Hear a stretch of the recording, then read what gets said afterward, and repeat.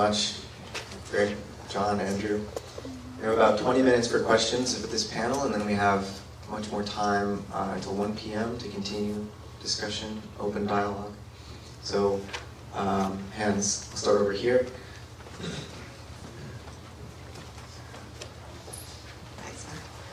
First of all, what an amazing and thought-provoking morning of presentations. So I'm very excited because I've had a question I've wanted answered for about 2 months. So I'm going to put it to the panel. And that is, very recently I've discovered the cognitive science of religion, where social psychology meets cultural anthropology. And I'm fascinated to learn that the vast majority of humanity believes in something higher, some numinous source, some theism, and only a tiny minority overall are atheistic. So here's my question, and I can ask this because I'm not from the States, and I'm not American, I don't live here. I come here and I see, my question is about leadership and higher agency. I see the likes of pop star Taylor Swift filling stadia after stadia with a goddess-like following. I see a certain politician called Mr. Trump, and we needn't go into any of the belief systems around either Taylor Swift or Donald Trump. But they, to me, this is an anthropological question, I come here and I'm like, what is the magnetism? What is the religio going on here? What is it in American society that these two quite different figures in different contexts seem to be holding such force? So that's a question I've been wondering about. So I'd love to hear any input on that.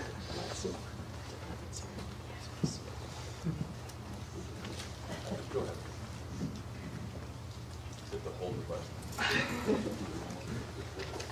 Keep it hold here. Great. You know, thank goodness that Taylor Swift opposes Trump.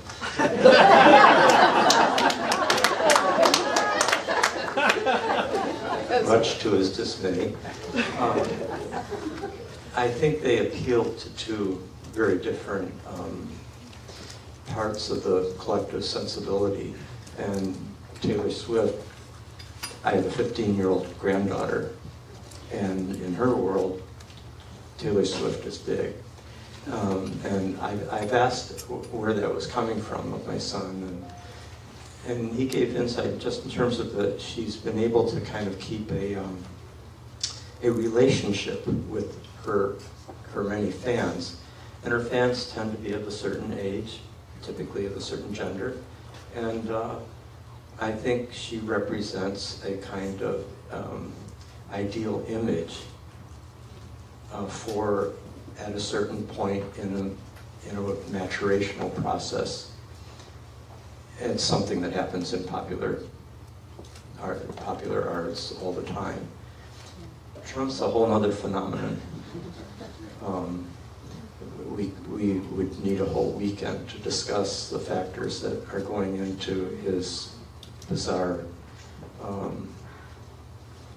emergence into the position that he's in. I'll put my cards on the table by saying I think there's a demonic complex that's taken over a good part of the country for many reasons. Usually it has to do with trauma, and it makes one distort perceptions, deny certain realities, and become quite vociferous and expert at it. But I think we're looking at a very powerful moment of the takeover of a certain kind of archetypal complex in the collective psyche that is not, it's different than, but it's not completely unlike what happened in Germany in the 30s. And Jung wrote a very insightful essay on that called Wotan that's worth reading in that light. Anyway, those are a couple thoughts. Not to deny the pronounced obvious differences between Taylor Swift and Trump, I wouldn't mind having dinner with the first. I would not want to have dinner with the second, for example. I think they do share a common causation. I have been arguing extensively for the fact that we're in a meaning crisis, that we have a worldview in which we are a whole, in which we do not belong. And when your worldview eradicates you, you are hungry for connectedness. And you are hungry for, I'm going to use this in a technical sense, in Frankfurt sense, you're hungry for a way to cut through the bullshit, to get back to connected to what's real. You're hungry for wisdom and religio. And you're also hungry for agape. You're hungering for a justification to be ontocentric rather than egocentric and participate profoundly in the making of persons. We're hungering for that, and we're in a worldview and a culture that is starving us. Now, most of that meaning-making and insight and overcoming of self-deception is not happening. It's not taking place at the formal theoretical level. I talk about 4 kinds of knowing. And most of that connectedness religio is being generated at the procedural level, at the perspectival level, at the participatory level. And you need practices. I often tell people, don't tell me what you believe, tell me what you practice. Because then I know what your religio is. And we used to have something that homed, please note that word, homed a worldview that legitimated complex living ecologies and practices for enhancing religio, for overcoming self-deception, for cultivating wisdom, for affording the agapic creation of persons. And it was called religion. I'm not here to advocate for any religion, and there are viable and important critiques. I don't want to throw out everything that modernity did. But when we threw out the bathwater, we threw out a lot of the baby. And so we're hungry, and so we look for pseudo-religious surrogates, pseudo-communities, pseudo-gods, pseudo-worldviews. And not to besmirch Taylor Swift, she is what she is, and she's honest, I think, right? I think she represents something not good, which is the reduction of the sacred to celebrity. And the participation in that celebrity of undue adoration. She's an idol. And of course, Trump. A lot of the mainstream media doesn't get Trump. Trump is a religious phenomenon. Trump is a religious phenomenon. He's a cult. He knows in whatever inchoate manner that he can say and do whatever he wants because he's an enacted symbol.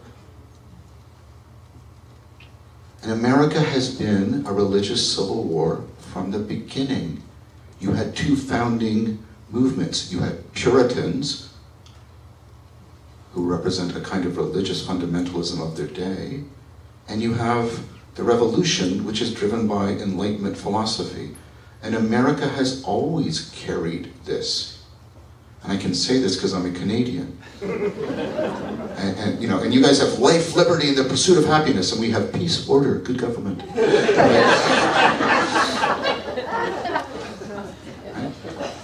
And so I think there's always been that religious tension in America, they always near to the surface civil war, religious civil war, and then the meaning crisis has amped it up, like on methamphetamines.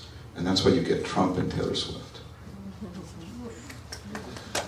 Let me respond to the first element of your question, since they've covered the second. I think I heard you say, we all, or many people believe in a higher power, some sort of theism. And so, to connect it back to Iain's work, it is a question about, say, the kind of values, the primordiality of values that I'm speaking of. What theological or metaphysical framework do you embed them into?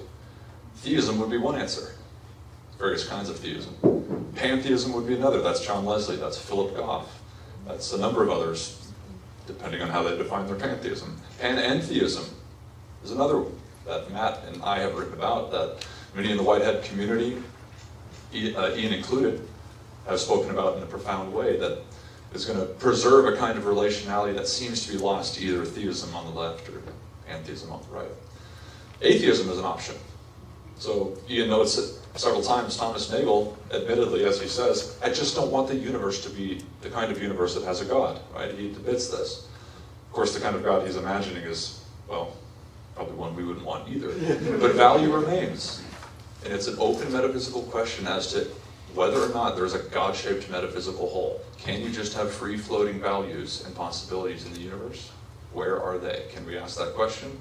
Part of the answer Iain gives is that they're not just sort of independent out there somewhere. They're, well, I think, and correct me if I'm wrong, qualitative dimensions of consciousness, right? So that mind and value come together in some deep sense to support each other mutually. So I know it's an open discussion, but theism, pantheism, atheism, panentheism, there's other isms, transpantheism, Roland Faber, etc. But it's not a closed question as to how you make sense of how values can be, and not only be, but be efficacious in the world. I would say the same thing about possibilities. Okay.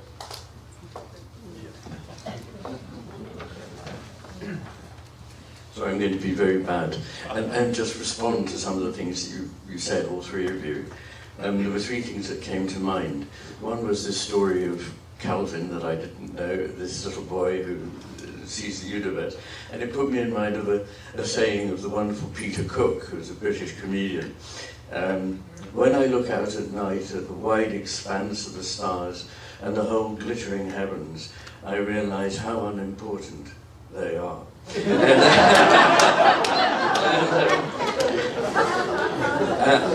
The reason I say that is, of course, not that they are ultimately unimportant, but that we get over. Some people have an idea that the sublime is a way of humiliating ourselves. It is not. It is a way of exalting ourselves, because we realize that we are part of that cosmos, and that's the bit that Peter Cook wouldn't have seen. And I'm told by a devout Jew that certain Jews carry in their pockets two pieces of paper, and one says, "For you, the whole of this wonderful cosmos was created," and the other says, "In respect of this whole cosmos, you are but a speck of dust." I mean, holding those two together as often seems to me a good place to be. And the reason I mention it is that a lot of people are overwhelmed by the question, what do we do? You know, they ask me, what can we do? I'm just so small, you know. And the world, they sometimes add, is so small in this realm of space. Well, setting aside that Sir John Polkinghorne, famous English both theologian and cosmologist, points out that in order to get to a planet that has life like this, you would need a universe the size and the age that it exactly is. So the fact that it is large and it has existed for a long time is not a reason for despair. But also, the whole question of size is a very left hemisphere question. How big? When the lover says, "My love is as broad as the skies and as deep as the ocean," how deep is that? You know, it's a sort of autistic question. And I think that the way in which I would see it is that we need to start within here. And I can't tell you how big that is. It's potentially infinite. And we're not asked to sort the whole of our society, never mind the whole world and the cosmos. We're asked to do the thing we can, and it begins from a step inside the heart. The second thing I wanted to pick up on, if I may, is the idea of belonging. I think this is an absolutely profound question, and we've done away with a religio in which people can find themselves at home. We've given away, or done away with a society in which people feel together with others, and we've tried to make the whole cosmos seem to have no meaning that would allure us. But belonging, it comes from a root in Anglo-Saxon, langian, which is to stretch out. And it means however far you go from home, you feel that urge to return to it. And that is what we're feeling the urge to, but we don't know what that home is anymore. And as G.K. Chesterton said, when people stop believing in God, they don't believe in nothing, they believe in anything. And that's the world in which we find us. And the third point I wanted to make is in relation to your talk, Andrew, where you talked about the whole cosmos being possibly a response to the fulfillment of value. And I'd just like to say this about life, because I used to think that there was an enormous chasm between the inanimate and the living, and of course there is a very, very important distinction. But it is not actually a chasm. There are elements in the inanimate universe that do what life does, but very, very, very slowly and very, very, very minimally. It responds to certain things in the way that life does, but life does it billions of times, both faster and more deeply. And so the expression of value requires the creation of creatures who can reflect value. Iain Whitehead said, why is there life? If it's really about permanence, the secret to permanence is never to have been alive at all. Be a rock. But life, and even the most ancient life, had much better survival chances than we do.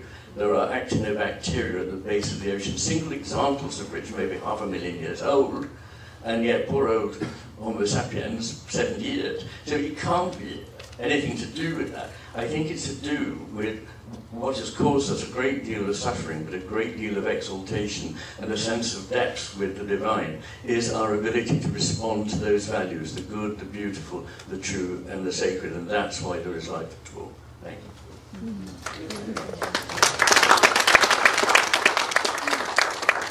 Thank you so much for your talks. They were I'm right here, very inspiring, and I keep circling back to this idea of vocation, and I really feel that a conference like this, obviously we have all these concepts and facts and arguments swimming in our heads, but what I take away most of all is a sense of vocation, a calling. What are we doing here? Where are we going? I don't have a clear answer to those, but I have a much clearer sense of vocation from this, so thank you. And from that sense of vocation, I have to say to John, so I loved your talk, and I'm completely on board with what you're doing, but I totally disagree with your reading of Aristotle, and I promise you it's not the right reading of Aristotle. I love Nishida. He's also incorrect on this, and Bergson says the same thing. Bergson's in my heart, but he's totally wrong. I spent my dissertation, Aristotle's theory of dynamics, disproving this view of substance and all of this in Aristotle, so I can refer that to you more if you're interested, but yeah, I had to throw that out. Well, I can't respond to an argument in absentia, so I don't know what to say about that. I don't need the interpretation of Aristotle to be right, because the people that interpreted Aristotle, the nominalists, did what I said they did, and that's all I need for my argument. Okay? I was going to say, and this would be an interesting conversation for another time that we might have, which is that nominalism arises for a number of reasons, and one of them has to do with Aristotle. But it also, there's just a very strong theological reason to want to give God such omnipotence over his creation that and nominalism seemed to serve that, because no longer would all these archetypal forms and universals have their own goods that they're enacting, but only God decides what's good. And it was seen by the nominalist medieval theologians in their effort to elevate the transcendent above the immanent, that nominalism would serve that, little realizing that nominalism was the step to materialism and the end of their Christendom. Anyway, it's no longer be an interesting conversation to have, at least. Anyway. I don't disagree with that at all, but I do think that that move is also born out of a commitment to seeing God as the single substantial source of all properties. Right, so I think those two are bound together, and they belong together, in a pernicious sense of belonging. No, we'll talk later.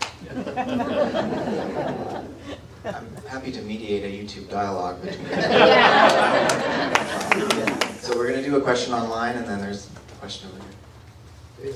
Yeah, this online question comes from Sean Kelly. Sean states, I'm wondering if people could comment on the relatively autonomous role of both gender, in parentheses, patriarchy, and political economy, in parentheses, capitalism, in the evolution of consciousness, a role which, though clearly bound up with the brain hemispheres, must also feed back on the latter. In other words, if the hemispheres create worlds, to adapt one of Rick's favorite phrases, the world also creates the hemispheres.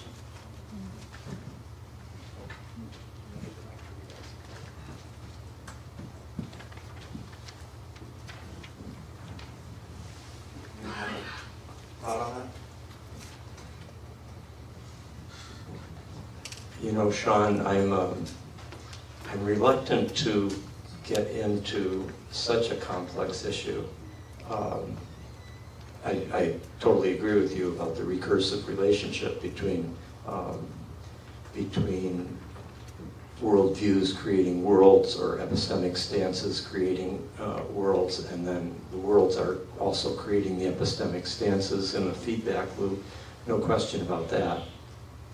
And there's no question that patriarchy and gender and so forth are major factors at work in almost everything we've been talking about, and also, as you say, capitalism. But to parse out the specific ways in which male and female, masculine and feminine, even those are two different sets of categories overlapping, play out, I just feel like I certainly couldn't do justice to it in a 3-minute response to you. And since I'm your fellow faculty member, I'll look forward to a longer conversation. I don't feel I have the expertise to answer that question. And I try not to, which is a besetting danger in the social media world, to speak beyond my expertise. That's why Iain puts on his perspective here. Why don't we move on? Thank you. Probably all of us in this room live for these kinds of conversations. So thank you very much. I have a question for Andrew, but I will frame it within the wider discourse that's been going on. And someone said, your worldview is eradicating you.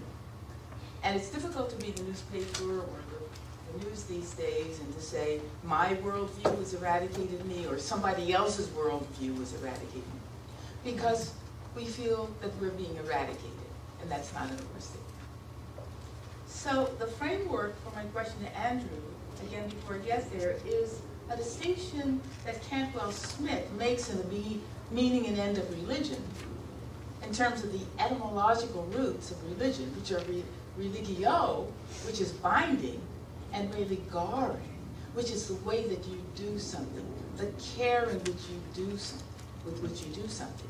So if you focus only on the first etymological difference, then I think you're ignoring what Cantwell-Smith discovered and why he advocated that religion had to go.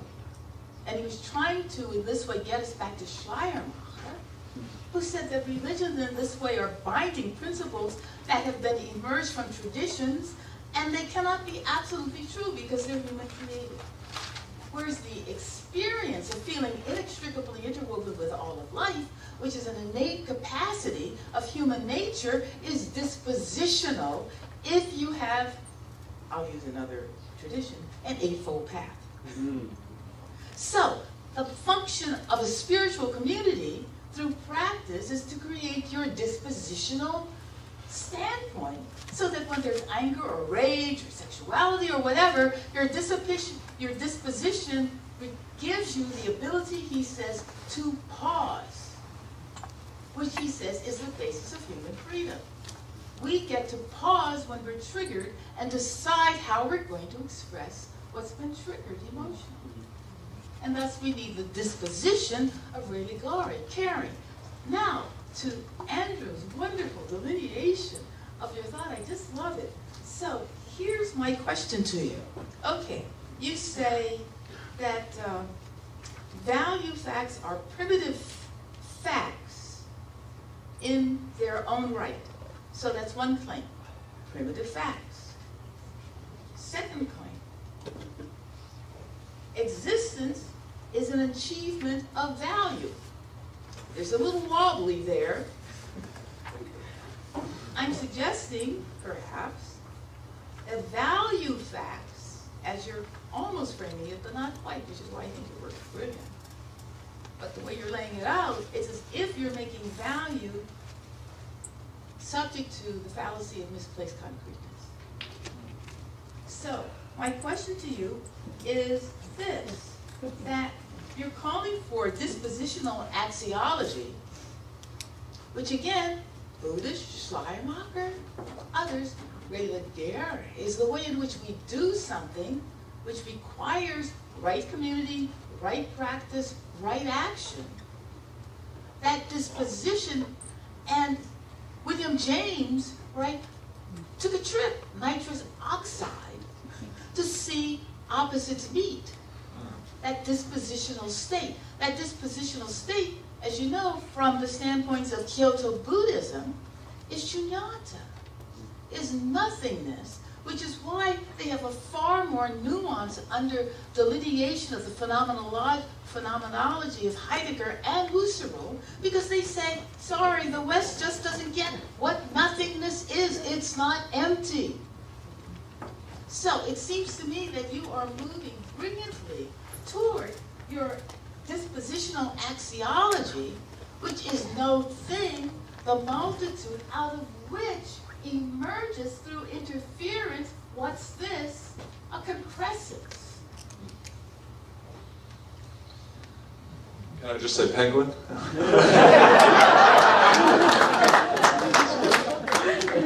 Thank you, Tandega. I mean, there's a lot there, so I will not be able to respond to all of it. Maybe just 3 points. So the claim that values are primitive facts, right? I was quoting Philip Goff there.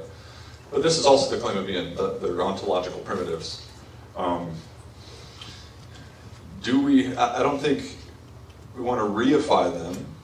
And so part of where Whitehead's fallacy of misplaced concreteness would come into play here is that we're reifying abstractions, right? We're making concrete what is fundamentally not. And he sort of critiques the tradition for doing this. So I do think we want to be careful not to reify values or possibilities, etc. We need to embed them in a framework of metaphysical coherence. And again, that's a step where I think we make certain theological moves, arguably, conceptually, whether it's panentheism, etc. You made a comment also about existence being achievement of value.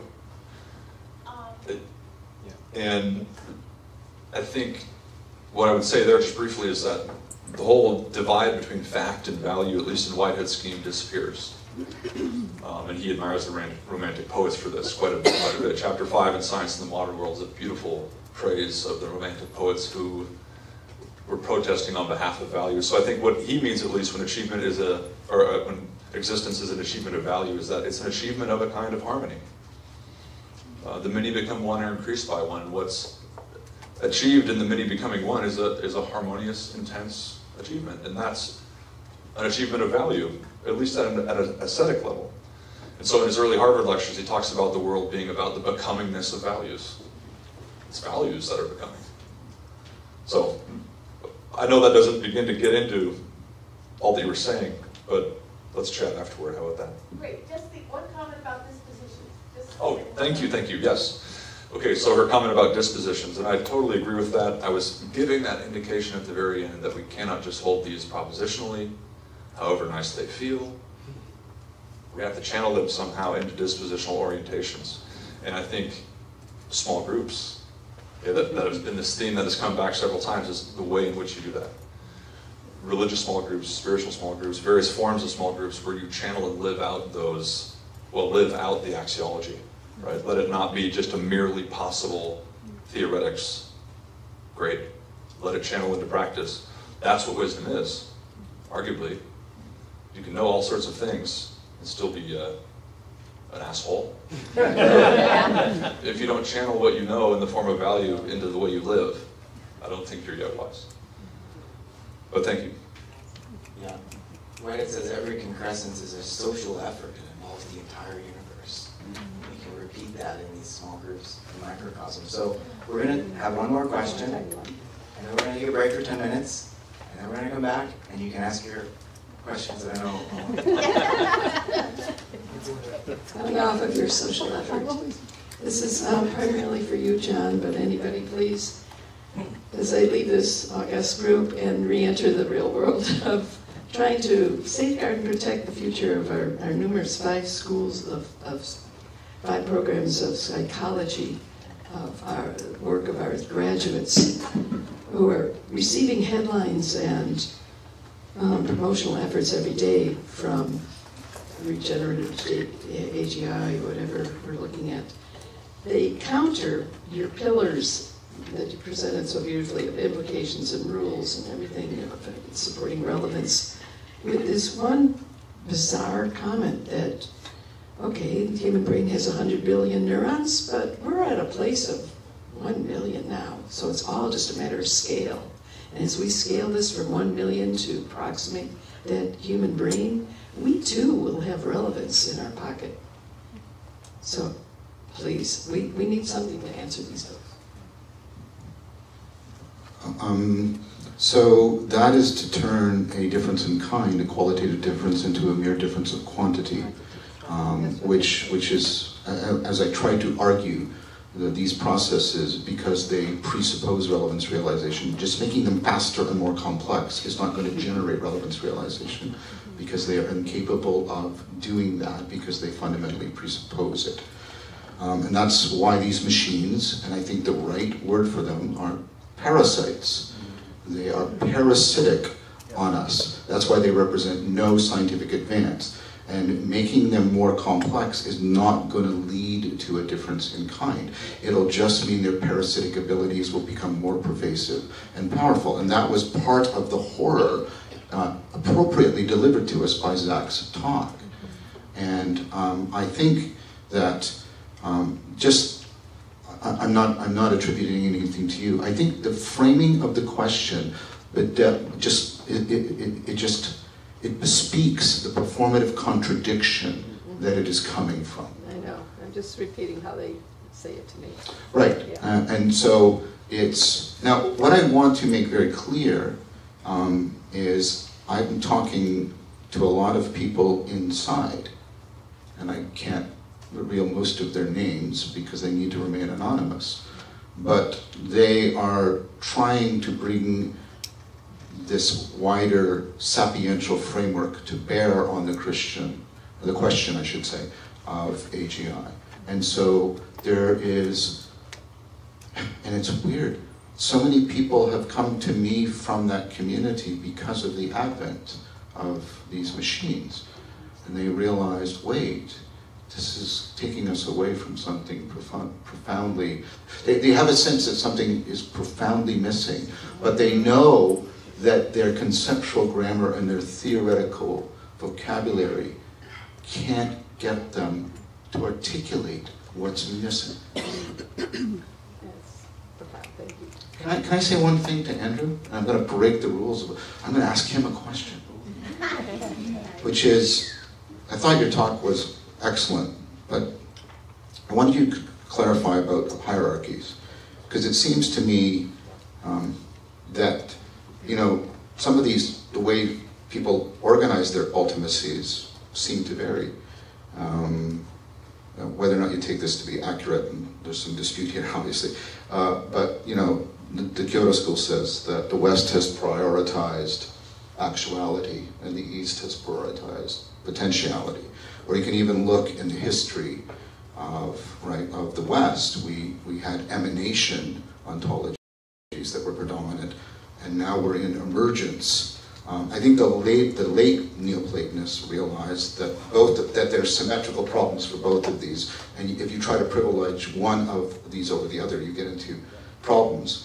And so there seems to be a wide variety, and I can speak to others, I just hope that's going to, there seems to be a wide variety around which people build hierarchies of ultimacy and value. And I wonder what that means to you. Thanks, Sean. Right, so does actuality come first? Does potentiality come first? Are we moving from the ground up, from the top down? I think the way you include all of those as implicating each other is precisely through relationality, as I've argued in my text. So sometimes, for example, Whitehead gets critiqued. His ontological principle is that all reasons are reasons of actuality. It's a statement of ultimate actuality as a context of metaphysics. And some say, well, he's just ignoring potentiality. No. The other side of the ontological principle is that the things which are temporal arise by their participation in the things that are eternal. Possibility. Possibility and potentiality belong. But we don't know their relationship. That's partly what I try to get at. Whatever God is, a necessary being of some kind, is a synthesis of the possible and the actual in some way. Now, that takes us elsewhere, but so I do think relationality is a way to try to, is to cut through those different approaches. And your other comment was, remind me. No, that's it. I mean, I think what you're saying is that, if I understand you correctly, there's sort of, we can do a trans-hierarchical thing in which we realize that all of these different hierarchical formulations converge on relationality as the ultimate. Yeah, I fully agree. So when it comes to hierarchy of values, that's a tough one, I think. And hierarchy is language that people don't like these days. Maybe continuum, maybe spectrum, etc. But I guess what I'm trying to get at in speaking of the hierarchy, and I agree about the relational component, the hierarchy of values, if I lift the tablecloth, everything comes with it. And everything maybe falls off the table. I think value is something like that. If anything has value, you're in trouble. All values come with it, higher and lower, etc. And we can debate which values are higher and lower. Our cultures disagree, but there's a difference between those values that are higher and lower, I think, is presupposed by our practice, even if we deny it in theory. Thank you, gentlemen. So, I can't promise that we can hold eternity in an hour, but we still have an hour left. Take a 10-minute break, and let's come back for our final hour.